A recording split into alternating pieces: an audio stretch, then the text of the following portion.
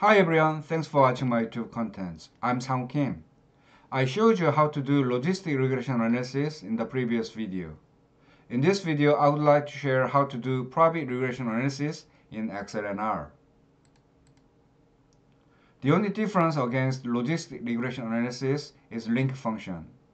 In Probit regression analysis, we use cumulative normal distribution function as a link function. Probit is the abbreviation of probability and unit.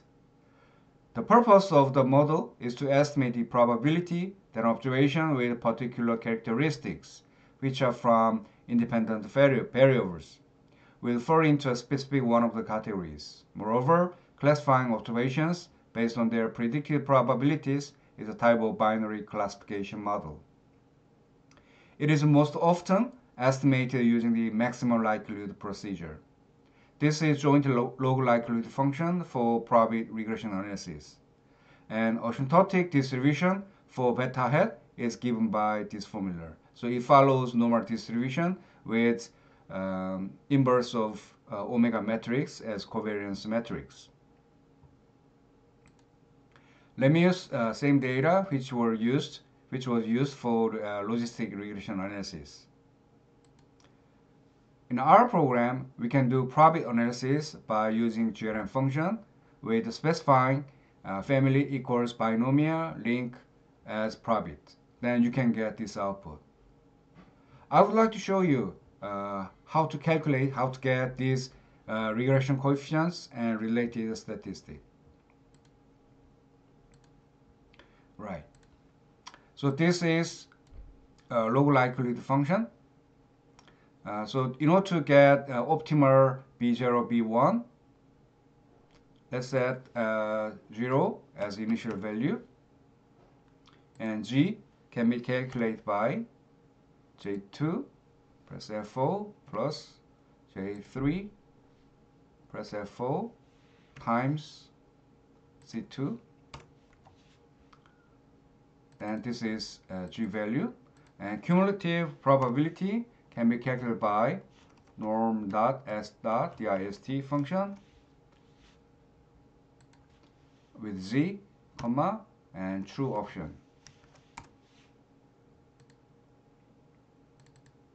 Right.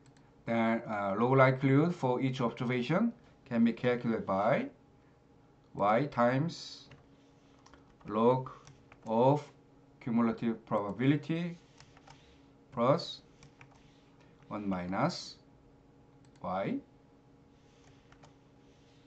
times log of 1 minus cumulative probability. Right. Residual deviance is minus 2 multiplied by sum of log likelihood of each observation. All right. So we want to optimize this value. So set objective, this one. We want to minimize this value by changing B0, B1 estimate. Right.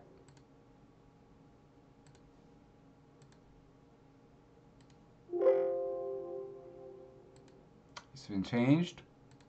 I think typically we use Newton-Raphson algorithm, but in Excel there's no Newton-Raphson algorithm in Solver, so I used this approach.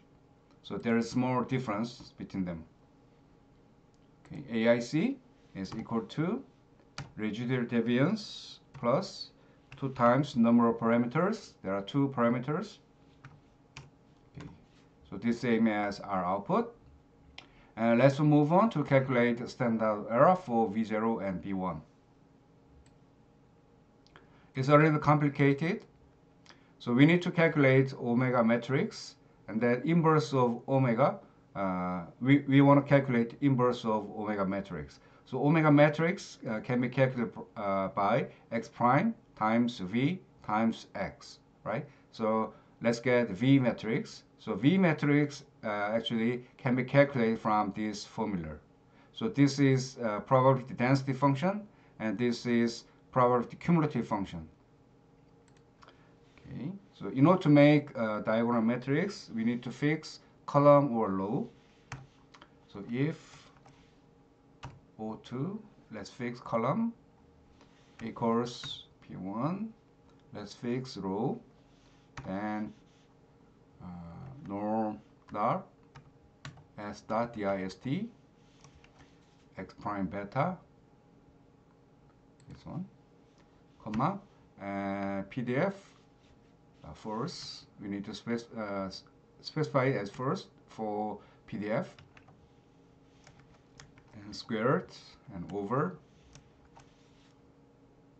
cumulative probability times 1 minus cumulative probability.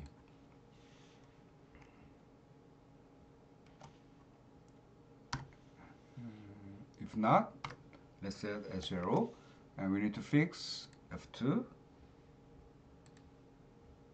for column. Okay, and E2, let's fix column. Okay. Right.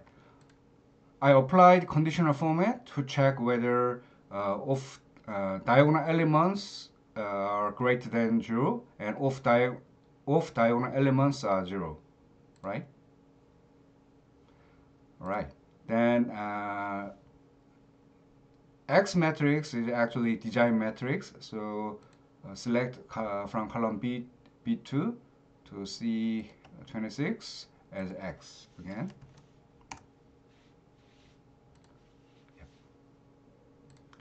Okay, select 2 by 2 matrix, and let's do matrix computation.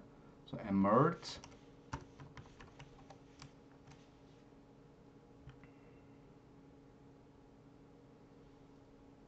transpose X comma V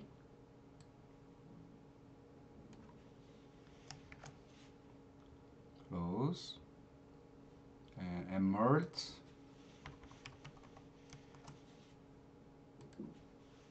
comma X, and finally let's use M inverse,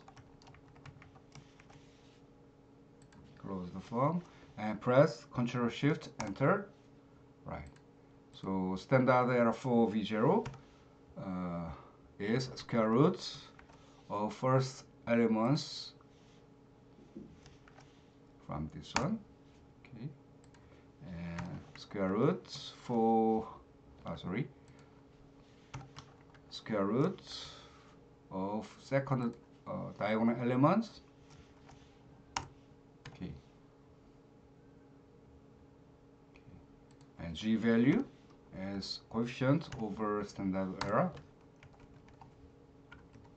and P value is a two-sided P value, so 2 times norm dot S dot 1 minus norm dot S dot dist, and G value comma true. Okay. For G value for B0 is minus sign, so we don't need 1 minus. Okay, right. So this is how we can estimate coefficient and standard error and Z value and P value, right? Again, in our program, if you once you have Probit analysis output, you can get fitted value here. So this fitted value is same as cumulative probability. Okay. I hope it was useful to understand Probit regression analysis in Excel and R. Please click like and subscribe if it was useful for you. Thank you.